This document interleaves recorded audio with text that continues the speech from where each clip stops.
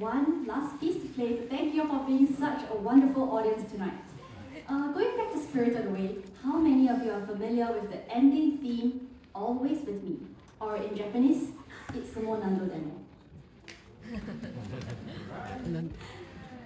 Lots of hands, I hope I can't actually see. But anyway, so glad to know that many of you know this piece. This ending theme was actually written not by Joe Hisaishi, but by Yumi Kimura, who was so touched by Princess Mononoke that she decided to write and send the song to Studio Ghibli's founder, Hayao Miyazaki, hoping it would be used for one of his upcoming films. Miyazaki liked the song so much that he put it into, also because it actually meshed perfectly with the Chihiro's coming of age story, all this about finding inner peace. And so he used it as the ending theme for Spirited Away. We've come to the final, one last piece to end tonight's program, and thank you so much for joining us. Once again, we are Orchestra V, and we are really honored to have performed for you guys to such wonderful audience. Thank you so much for coming. Thank you.